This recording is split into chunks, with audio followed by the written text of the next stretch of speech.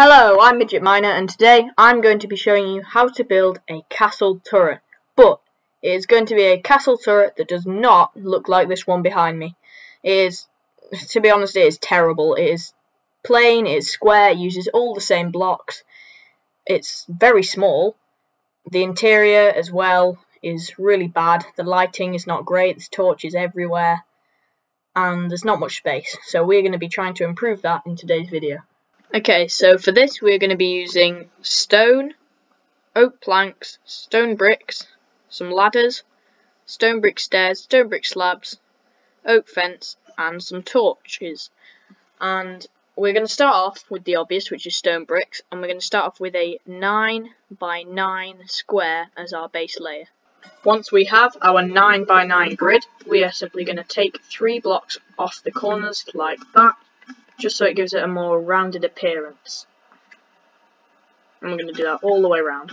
Once you have that shape on each straight side, we are going to go 1, 2, 3, 4, 5 across, and then we're going to repeat that 2, 3, 4, 5 all the way round. 2, 3, 4, 5, and the last one 4, 5, and that is the base of our castle. It looks a bit rubbish at the minute, but at least it's bigger. And we are next up going to go into the use of stone bricks. So this castle follows a pattern. So at the bottom we have a 2 block high module, followed by 3, so they have a bedroom and you won't suffocate yourself in the ceiling, and just so because it's the middle, I think it looks a bit better. And then we've got another 2, and then 2 on the top, and then we'll work on the battlements later. But we're just going to build that up all the way around.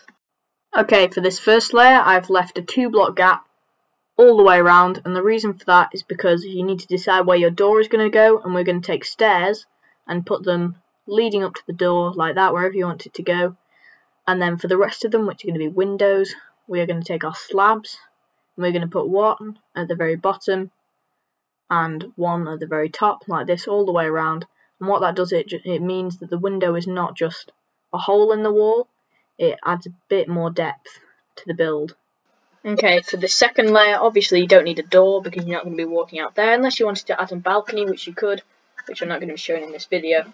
But the windows are going to be slightly different just because they're 3 blocks instead of 2. So instead we're going to use stone brick stairs, here, and we're going to place them upside down all the way around, just because instead of adding slabs that you can see through, it adds the extra detail without having too many holes in it.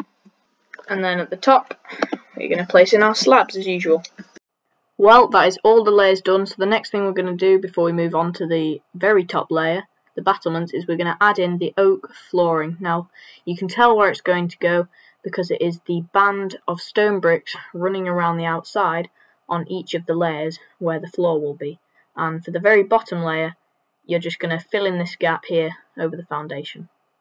For each layer, make sure you just poke a hole in the corner somewhere through your floor, just so that we can put a ladder here all the way up to the top.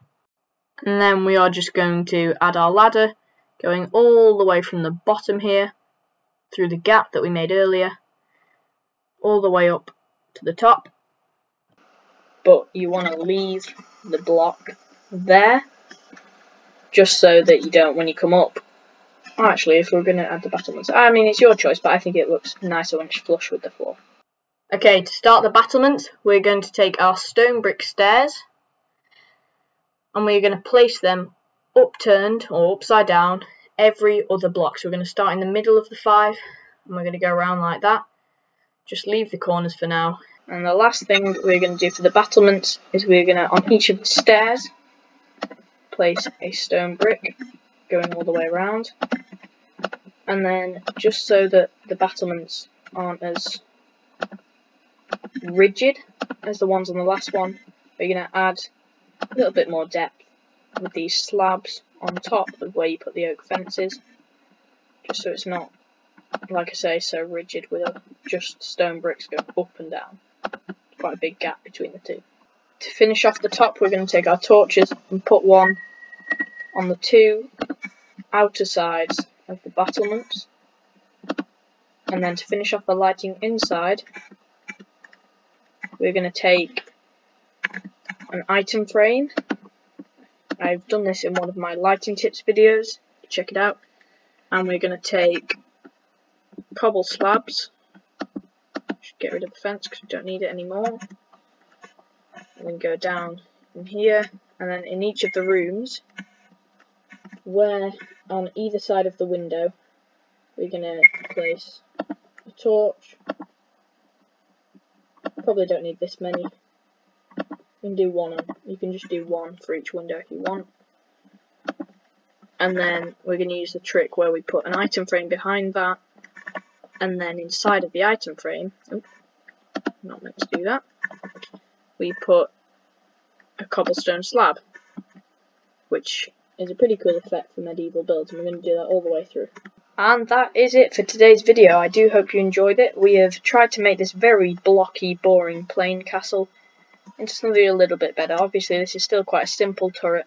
You can expand it, make it better if you want. It's without the walls as well.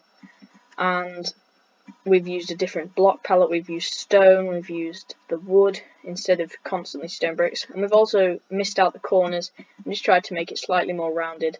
And the battlements, I think, are a lot better as well. But thanks for watching, I hope you enjoyed it. Please leave a like if you did, and I'll catch you in the next one. Bye.